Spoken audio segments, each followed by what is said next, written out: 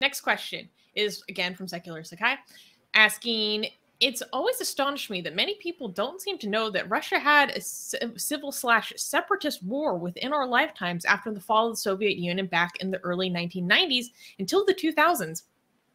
Could you please discuss the Chechen wars and the terrifying fact that Islamic jihadists successfully drove the Russian military out of Chechnya, declaring independence as the Chechen Republic of Ichkeria, I don't know, for just short of a decade?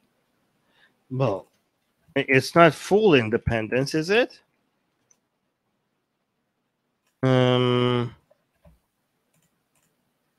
Well, I'm not the right person to ask about this because it's not like okay. No, I'm correct. It's not full on independent. It's not fully independent. It's still.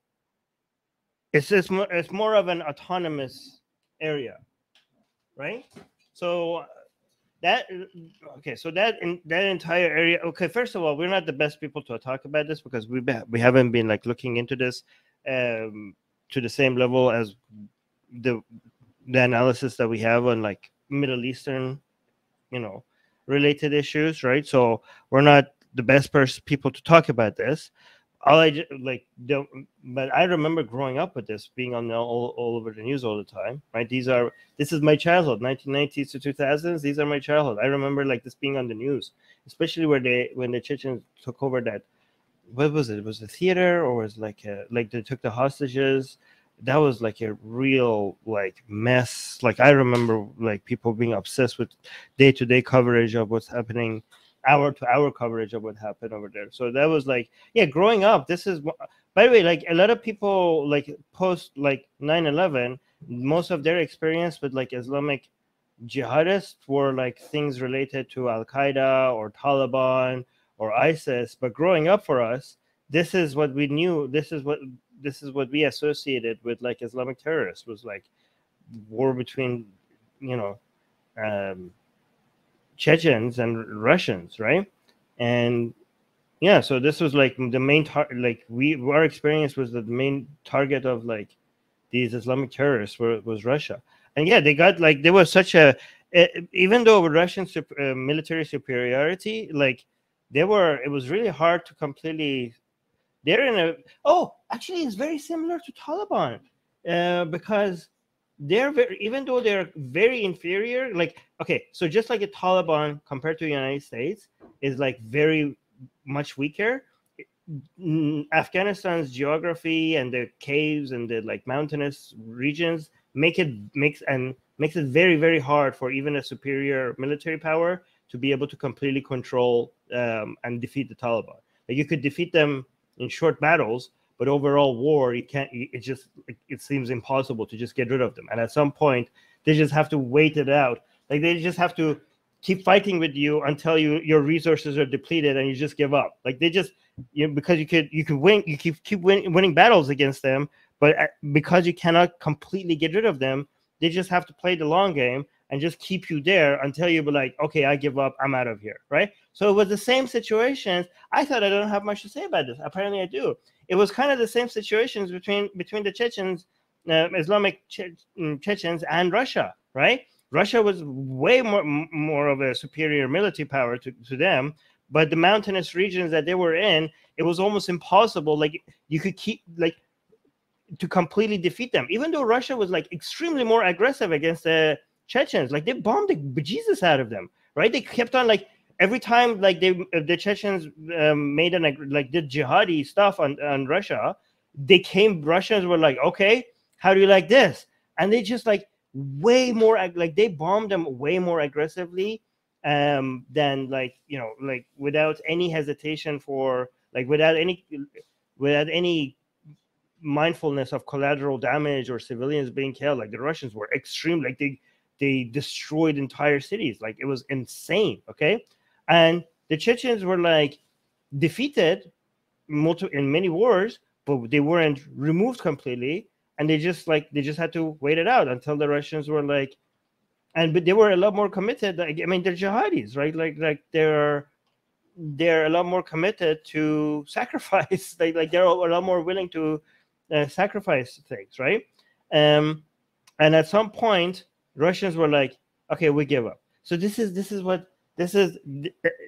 similarities with the Taliban is the difficult geographic regions for the mountainous regions for both the United States and Russia to be able to make it difficult for you to deploy your military just without any barriers, like, to get rid of a jihadi group, and also the ideological willingness for people to commit sacrifice, and the longer term and the asymmetrical war that the Chechens were playing against Russia was similar to the asymmetrical mastery of the war that the Taliban was waging against the United States. And also both of them were playing the longer game. They're just waiting for the bigger enemy. It's kind of like a mosquito just like flying into the ear of like a giant bull. Like the bull is a lot stronger, but I just have to like stress you out enough for you to keep like trying to attack me and just wear you out.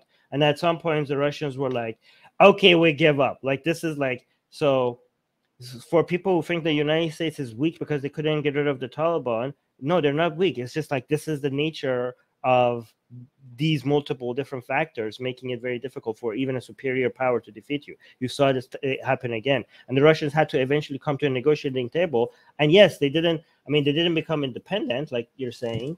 Did you use the word independent? Yeah, declaring independence. That's not what happened. I don't think. Correct me if I'm wrong. Well, they can like declare independence, but they aren't actually independent. They're autonomous. Yeah, and so right now, you actually, declare it.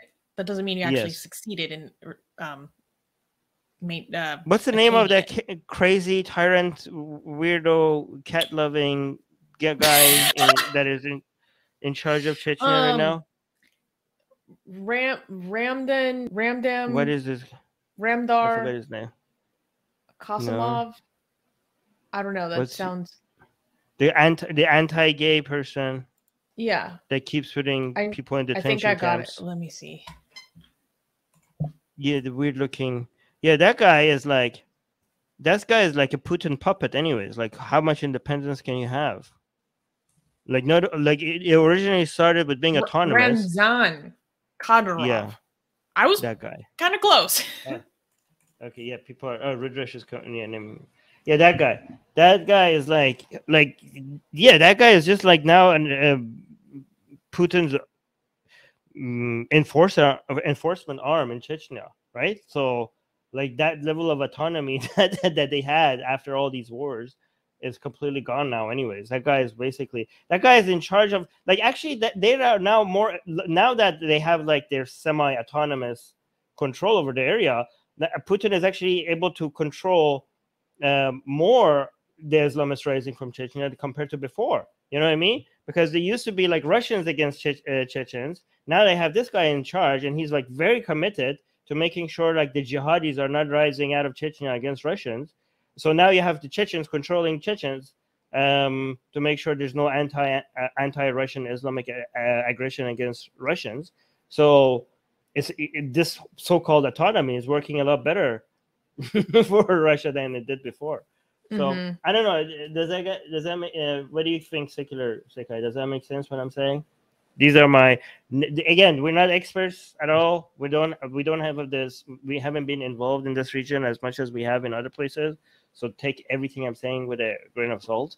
But let me know if you think like what I said, you know, if it's a good representation of what's happening.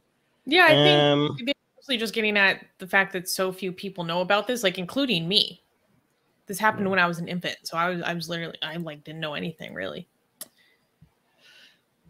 Check out. Good analysis. Okay, cool.